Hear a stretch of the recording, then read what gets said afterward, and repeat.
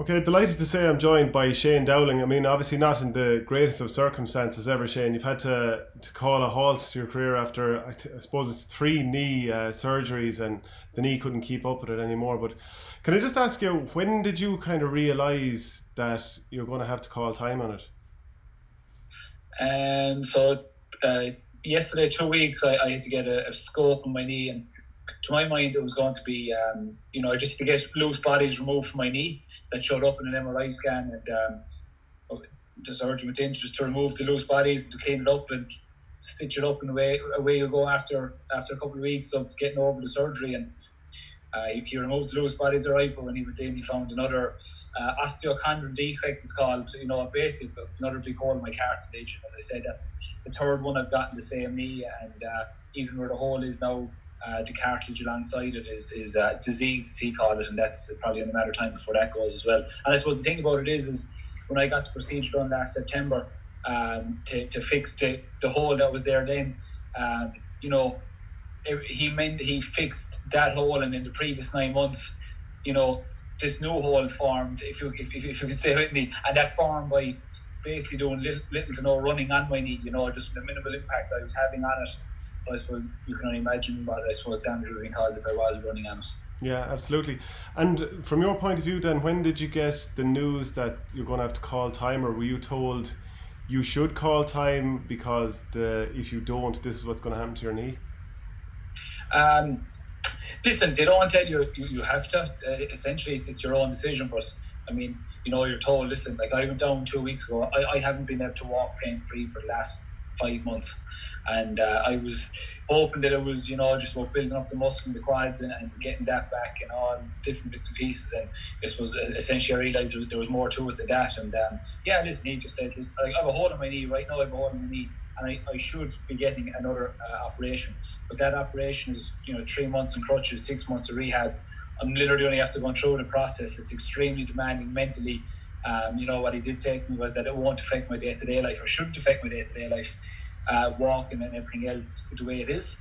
But that if I wanted to go back playing, obviously it would be quite difficult when you've a bit of defect in your knee.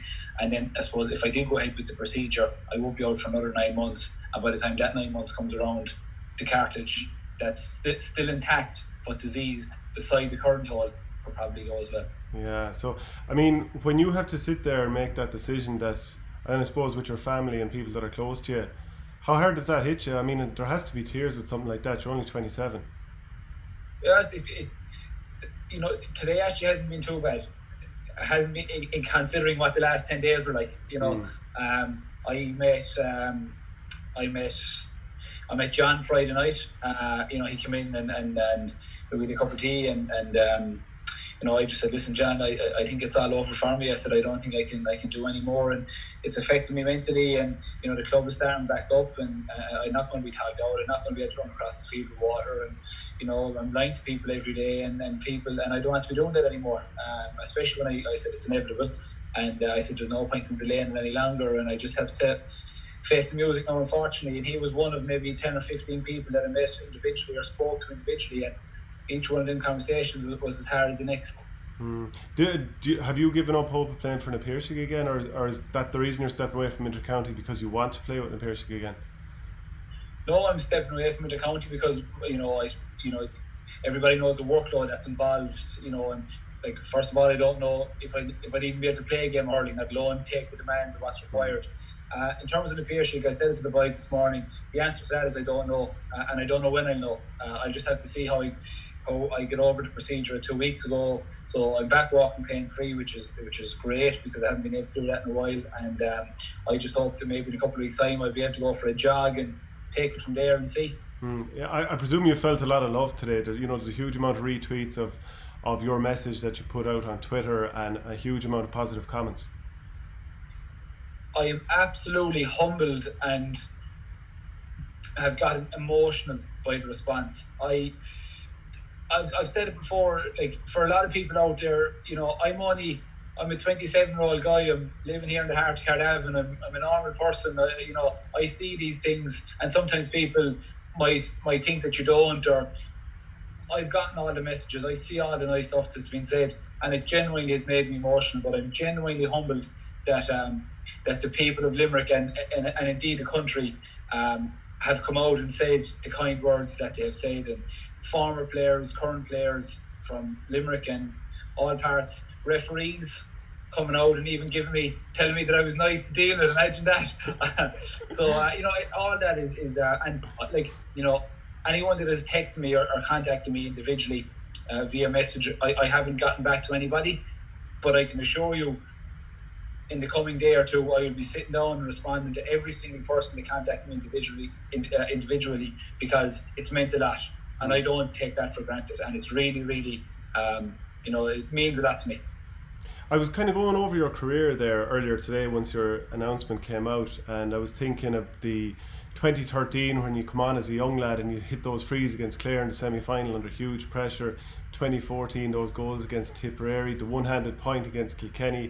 2018, I've skipped a couple of years there, but 2018, the huge impact, the goals on the big days. Like, I know you're 27, it's horrible to have to step away, but some unbelievable memories.